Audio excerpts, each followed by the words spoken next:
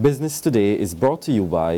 More great cities just got closer. The Scotiabank Aero Platinum MasterCard is now even better. Fly to New York, Miami, Orlando, and Fort Lauderdale with just 20,000 Scotia points. With your new Scotiabank Aero Platinum MasterCard, you'll receive a welcome bonus of 10,000 Scotia points, so you can enjoy the cities you love most sooner than ever. Apply today. Call 426-7000 or visit your nearest branch.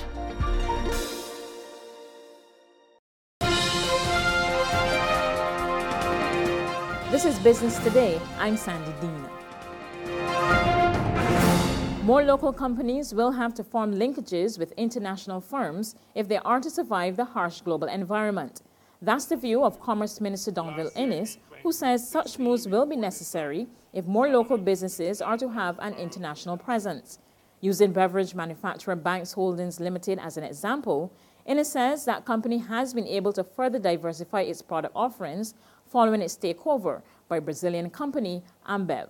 And I'm serious when I say let us not quarrel about that, because Ambev is going to take a Barbadian company and product to a higher level. And I suspect that there are going to be other entities that may find themselves, or will have to find themselves, being acquired by foreign entity, merge with them, or some other kind of corporate arrangement. And to me, that is one way in which we grow out our manufacturing sector and productive sector.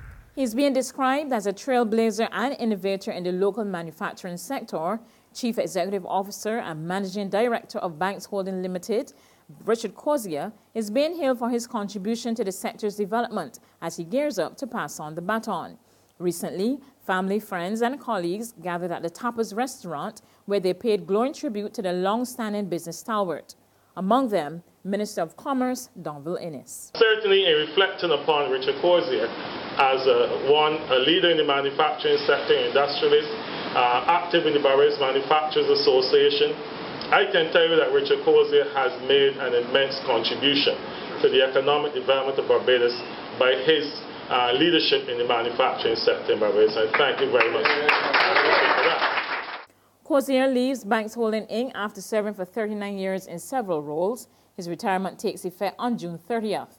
Cozier said he missed two previous dates he set for retirement, one in 2014 and 2015, because he and his team felt his service was still needed during those times. While I had to postpone for the second time, that I agreed to stay on, that I've reached the time today when I think that my retirement is not going to pose a problem for the organization. I think the organization is in good hands. It has been in good hands for many years with the team that we have there. We are going to go through changes. Change is the only constant in life, they say. Not all of it will seem appropriate at the point in time, but down the road you see the benefit of it. So to my team, or my ex-team, my current team, I don't know how to refer to you, thank you all for your support. To my immediate family and my wife in particular, thank you very much. I'm still going to play golf. I'm still going to go on the golf tour. Tourism industry workers will finally receive their 8% pay rise agreed to almost 2 years ago.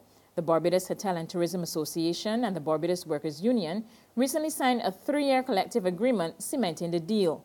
The retroactive agreement for wages and other conditions of employment covers the period December 15, 2014 to December 15, 2017. It is expected that workers will get 2.5% in the first year, 3% the second year, and 2.5% in the third year. Tourism officials are upbeat about visitor arrivals coming out of Canada. Director of the Barbados Tourism Marketing Inc. in Canada, Peter Mears, describes the Canadian market as an interesting one and projects that the market is on track to record growth this year. In 2016, approximately 170,000 Canadians came to Barbados. And thus far for 2017, that growth trajectory is still there, 11% I think at the end of March, which is very encouraging. Obviously, we've seen the increased capacity with Air Canada and WestJet over the winter period. And over the summer period, we are projecting about a 4% increase in overall capacity, primarily thanks to WestJet. So we're very well positioned from the Canadian standpoint, and ours is now the task, based on what we've had happen here over the last few days, to really develop and consolidate our business such that we have a good summer and that can lead into another strong winter performance. Mayors were speaking to Business Today on the sidelines of one of the recent Connect Barbados events at Holders, which was held for travel agents and other industry players. He said the feedback from overseas tourism partners has been very encouraging. Certainly, Connect Barbados has grown. This year alone, I believe we have over 80 plus tour operators. Certainly, I've seen increased numbers out of Europe for sure, and the Caribbean market, and I think that is instructive in a very favorable way. And it certainly shows that our efforts to tap into those markets is bearing fruit, and that the tour operators themselves are looking at Barbados in a favorable way and wanting to be here to have meaningful discussions and see how they can grow their business. So in that regard, I think we are on the right track, and certainly this forum over the last few days has reinforced that. Now for today's financial tip. There's no shame in using coupons or loyalty points to make some of your purchases.